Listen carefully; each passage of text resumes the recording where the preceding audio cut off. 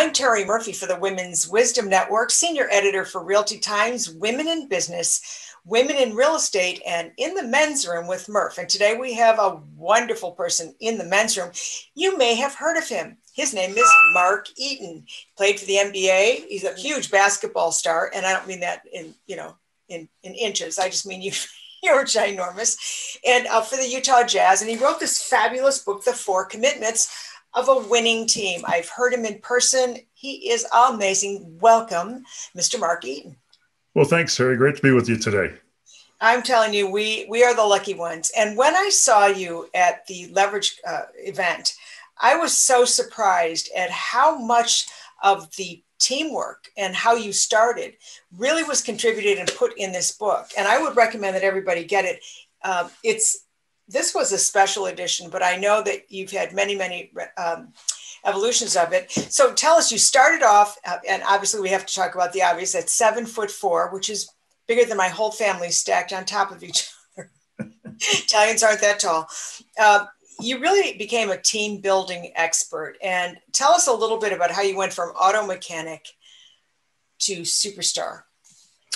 Well, when I was in high school in Southern California, I didn't play a whole lot of basketball. I wasn't that good. I was growing very quickly. It was rather uncoordinated.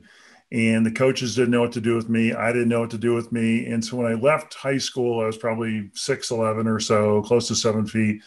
And there really weren't any options athletically for me. And so I'd grown up in a home where we did a lot of mechanical work. My father was a diesel mechanic. And so I went to school to learn a trade for automotive, how to do automotive work, and spent a year doing that, and was back in Southern California working in a tire and auto center at now 7'4", because I'd continued to grow till I was about 20 or so.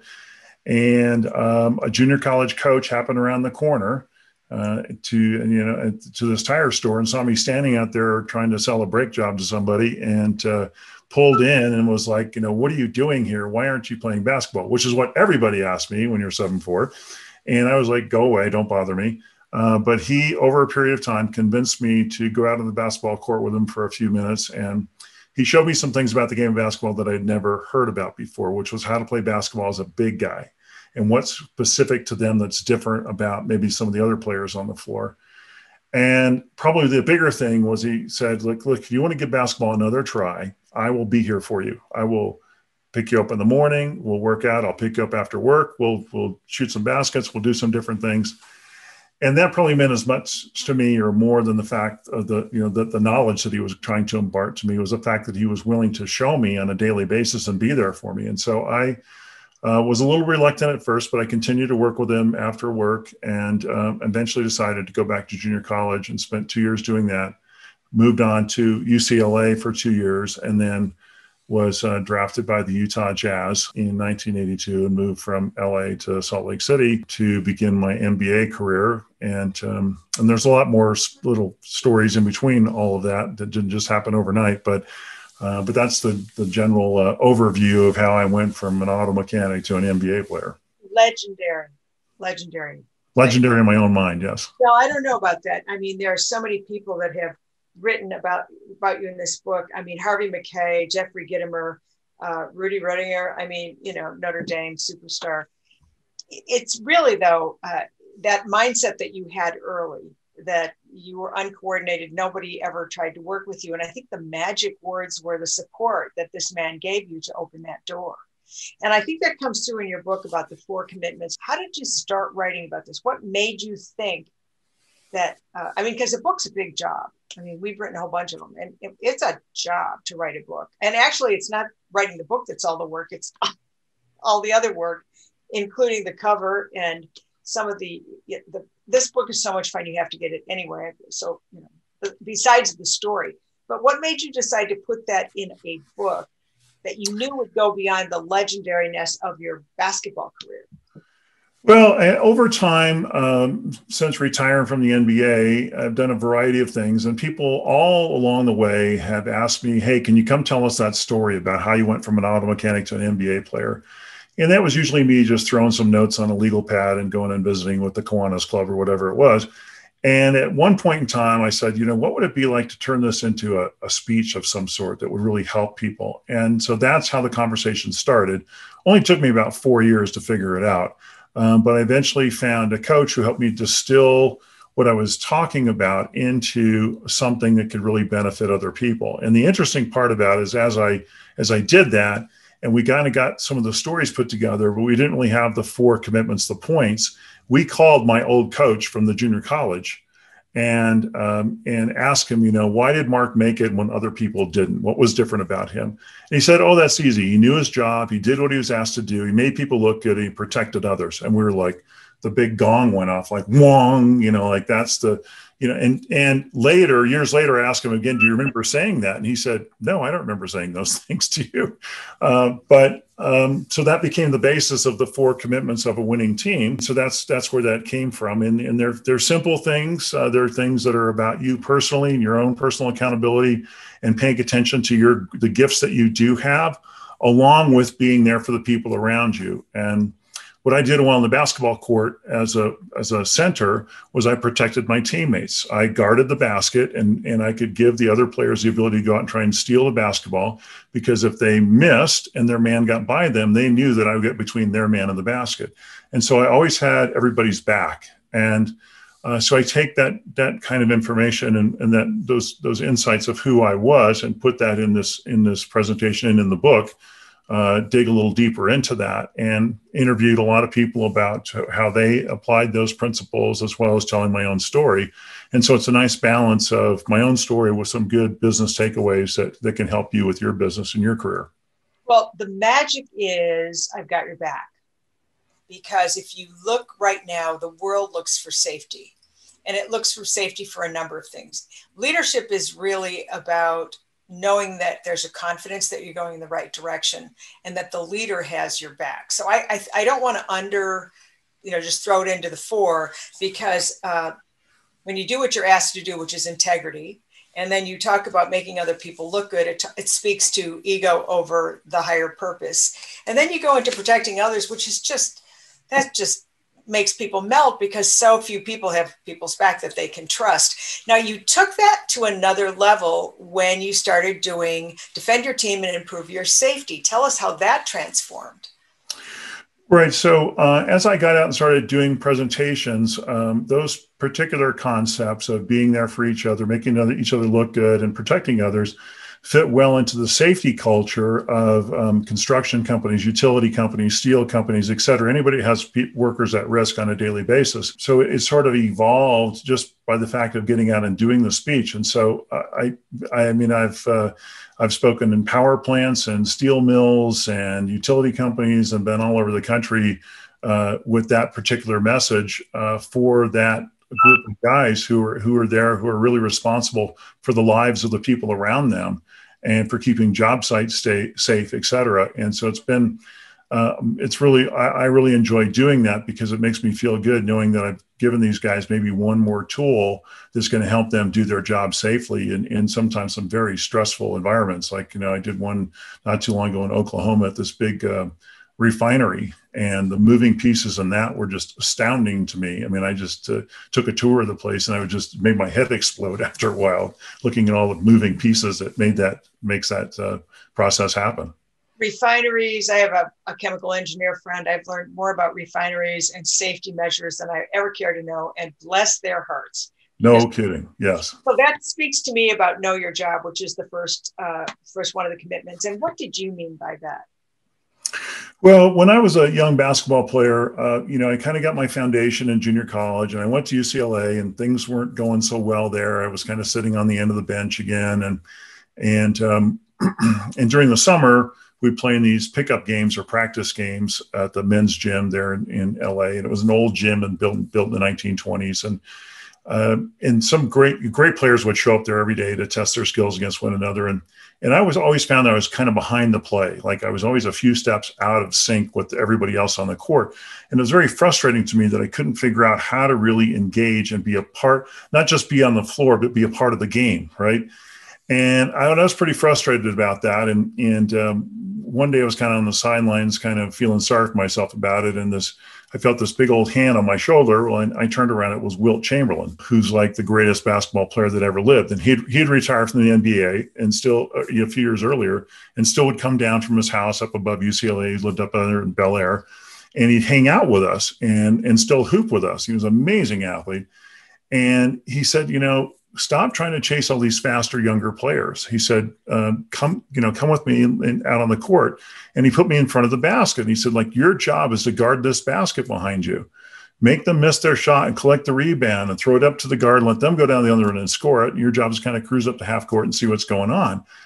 And it was like this amazing light bulb went off in my mind where I took this complex game of basketball and trying to find my place in it. And he showed me exactly what my job was and what I needed to do to not only help myself, but to help my team at the same time.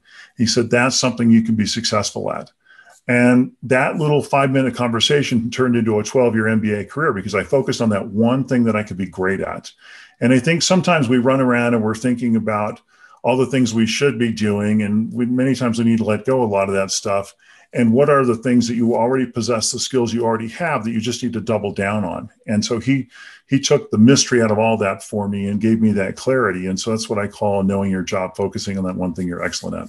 Boy, what a gift. And speaks to the second one, which is do what you're asked to do, which you say, a lot of us look at our strength, our SWOT analysis, and we look at the weaknesses and we're like, oh, this is good. When we do have strengths, what did you mean particularly about that? Was that an integrity issue? Was it a commitment issue? Because it is. Well, I think sometimes we're afraid to ask what people really want from us, right? And so I asked the question in that part of the presentation about what do people really want from you? How clear are you about their requests, and how well do you execute on their requests on a scale of 1 to 10? And the back story of that is that when I was at UCLA and I wasn't playing, my junior college coach kept saying, you have to keep working. Like, I know you're not playing in the games. You're going to have to make the practices your games. You're still going to be the first guy there and the last to leave. You got to do your running, your shooting, and hit the weight room, because this is not about right now. This is a long-term play. And so even if you're not playing at college right now, we're still thinking about the NBA. We're thinking about playing professionally, even if it's like overseas somewhere. But you're only going to get there if you continue to work. And so I did what I was asked to do. That's what he asked me to do. And even though there wasn't any immediate success around me, I kept that long-term idea. And I just said, I'm going to play this out and see where it goes. And yeah, sure enough, when I did have an opportunity to try out for an NBA team, they're like, well, you're a little rough, but I can tell you've been working, and we're willing to take a chance on you based on that. And so that's what I call doing what you've been asked to do. So succinct and so perfect. So that brings me to the third one, which is make other people look good. So if you're doing your job guarding the basket, tell us how somebody in business today could put that on themselves to do a better job for what they do. So when I first came to the Utah Jazz, we were a very bad team in a bad market. The team was on the verge of bankruptcy, had never had a winning season, and averaged about 5,000 fans. And in the NBA back then, if you were to be successful, you'd get on the floor and try and see how many points you could score, how many minutes you could play. And at the end of the year, your agent would take that and say, well, hey, he scored this many points, he played this many minutes, so therefore he should get this much money, right? And our coach, Frank Layden, who had taken over, who was from Staten Island, Brooklyn-born, New Yorker, and very blue-collar work attitude and ideas about things, he said, you know what? He goes, if you guys would stop competing with each other so much out there on the floor and start cooperating with each other, the individual accolades would follow. And he took a group of players who were relatively unknown, with the exception of maybe a couple of players that were, had some star quality, and convinced us to stop being just so concerned about our personal stats out on the court and be more concerned about whether we won the game or not. And sure enough, we won a few more games that year. The next year, we win the division for the first time. We make the playoffs for the first time in team history. And we have 4 individual statistical leaders in the NBA, which is a feat that's never been accomplished since, simply because we started playing as a team. And so I call that making other people look good. And I challenge people. I say, well, how focused are you to make the people you work with look good on a scale of 1 to 10? Like, what are you actually doing for them? And I challenge people when I coach businesses to get out of your cubicle or get out of your office and go visit with the other department heads. Go see what's going on in accounting and how you might be able to help them, as opposed to just firing off emails of where's this and where's that. And that camaraderie that comes, that feeling that comes from that, is what we talk about being in the zone and really building that team unit. And I think sometimes the word teamwork is overused in business, because it's really about that commitment from me to you about making you look good. Well, that is a beautiful way to put it, because we coach teams, as you know, all the time. And that puts a different spin on it. Clearly, the legacy piece is the result of everybody working together. But at the very basic of it, you do your job, you do it right. So we've got that part down. We're going to make you look good because we all know what we're doing. So there's no confusion. And then at the end of the day, we're protecting each other. And so there's no ego. So the ego goes away. I think it's a remarkable that statistic has never been reproduced since then. Yeah, it is remarkable. And again, I think it just comes from the standpoint of, the person 4 offices down might have the answer that's going to save the company or, create the new big wow. But if they don't feel comfortable coming in your office and sharing that with you, simply because everybody's so compartmentalized in their thinking, you'll never hear about it. And so you've got to be able to break those walls down and break those barriers down. And the more team things you can do together to build that camaraderie, that's what worked on the basketball court, right? It was the friendships that still, last to this day, and the relationships that you built over time that really make the sweet spot happen. And I think that's what we need to get back to. Well, you've done such a great job. And I love the fact that John Stockton wrote the forward to that as well. There's some great stories that you share in here. But at the end of the day, it's really about, you talk about the commitment. It's really the combination of willingness, knowing your job, operational excellence, and then making sure everybody knows it's a safe place. Because when you pull that, the thing that's so exciting about a team is that the whole team wins. It's not just the Michael Jordans or the Mark Eatons. And so I really think that in this particular book, you did a spectacular job of helping us understand that. Now, like I said, you went on to do more safety, because you talk about honoring the members' strengths and the critical role they play. How do you honor somebody's strengths? I think acknowledging them for the great job they're doing. If you're in a review process, spending some time focusing on what people do well rather than what's missing all the time. And letting them know that you're there for them. You don't have to go out to dinner with somebody every day, but you do need to let people know that you have their back, and they can come and talk to you about anything, and it's not going to be repeated. There has to be a place of confidence, and I think that's what people are looking for. They just want to know that they matter, that their contributions to the company matter, and that you are aware of that. And and everybody wants to make more money, sure, and you do that with the team successful, everybody wins. But I think by and large, that individual acknowledgement and taking time to just get to know people on a slightly different level, finding out what their aspirations are, what their career goals are, and finding a place of alignment where you're looking at the horizon together is what it's all about. I think that just sets it perfectly, because my question was going to be, you talk about employing the principles and coaching techniques that coach people up. And we know that leaders, their big job is to make other leaders, to help and grow other leaders. And I think you did that extremely well. Mark, it's a gift to have such a legendary career. It's a gift to have transformed from, I would say, I don't want to say ordinary, but ordinary to extraordinary, and then to be able to leverage this kind of experience to other people. What's the best way to reach you? If somebody wants you to speak, or if they want you to do some coaching or consulting, I bet it'd be fun.